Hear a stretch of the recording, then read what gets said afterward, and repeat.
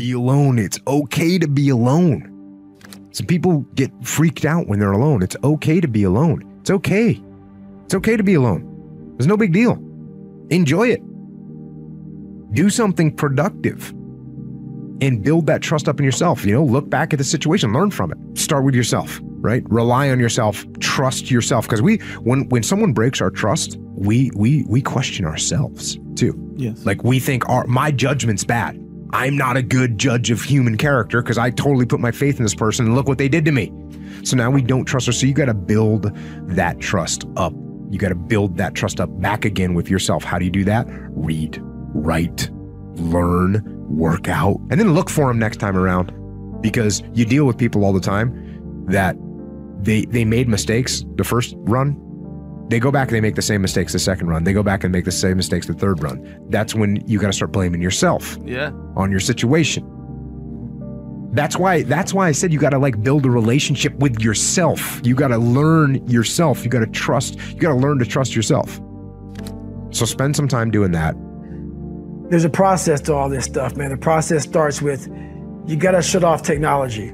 You got to go here. I call it the dark room, where you're alone. No cell phones, no music, no TVs, no computers. You by yourself. Very few people want to be alone anymore. They want to be around noise, and you can't think. Be alone. Go to that dark space. In that dark space, shut life off for a little bit. Go to a dark place in your mind and figure out what you want to be. You don't know what you don't want, because you don't know what you want to be because you haven't spent time, real time with yourself. Spend time with yourself. Trust me. And once you find that passion and that purpose, your goals, your purpose, everything will just start lining up. When I was growing up, there was this statement, I think it was Pascal, he said, you know, all of man's problems arise because he cannot sit by himself in a room for 30 minutes alone. And it's very true. I always needed to be stimulated. And when the iPhone came along, boredom was dead. I would never be bored again. Even if I'm standing in line, I'm on my iPhone. And I thought it was great. And when I was a kid, I used to try and overclock my brain, be like, how many thoughts can I think at once? The answer is only one. But I would try to like think multiple thoughts at once. And I was proud of that. I was proud that my brain was always running. This engine was always moving. And it's a disease. It's actually the road to misery. And now that I'm older, I realize like, you actually want to, again, rest your mind. You want to learn how to settle into your mind. And now I look forward to solitary confinement. You leave me alone for a day, it'll be like the happiest day I've had in a while. And that is a superpower that I think everybody can attain. The superpower of learning to be alone and enjoying it. Yeah.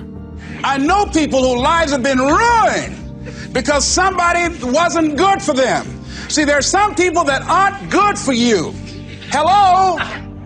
They aren't good for you. You've got to get them out of your life. See, a lot of people put up with a lot of foolishness because they don't want to die by themselves. Here's what I believe. I believe in a one-to-a-box theory. Ask this question of yourself. Make a list of who you communicate with most and ask yourself the question, what kind of person am I becoming because of this relationship? Is it helping me to grow mentally and emotionally and spiritually? Am I becoming a better person because of this relationship? Do they bring out the best in me? Do they inspire me? Do they encourage me to develop my greatness? Do they make me stretch? So you got to look at the people in your life and find out what kind of person are you becoming because of that relationship. My mother used to say, birds of a feather flock together. You run around with losers, you will end up a loser. Move on. Straight up, move on. Forget them. They are lying and they are untrustworthy. So move on. Now, sometimes this can be hard, especially if they've somehow tied themselves into your life, especially like, for instance, you get the kids involved in a divorce scenario. You can't move on, but you have to mentally move on. You have to emotionally detach from that human. And that's hard to do because obviously they were someone that you trusted. And the reason I know that you trusted them is because they got to a point where they were able to betray your trust and destroy you. So it's hard. But the fact that you trusted them, the fact that you had that relationship, that's even more reason to walk away. It's even more reason to move on. You got to see them for what they are. That person is not who you thought they were. The idea that this person was a trustworthy, faithful companion is not true. It is not true. That person does not exist. They didn't exist and they don't exist. It was in your head. It was in your head that this person was trustworthy and they were everything you wanted them to be and they were a faithful companion. That is a lie. They are not that person. They've proved it by their actions. So move on, and at the risk of sounding callous, get over it. Do not dwell on what it was. And don't dwell on what it could have been. You hear when guys go through bad breakups? Don't dwell on that. Deal with what it is right now, what that person is. Deal with reality, accept reality, and be thankful for reality. Be thankful that you were able to learn before you invested more into this person. Be thankful that you found out when you did that this person was a liar, that this person was unfaithful, was untrustworthy.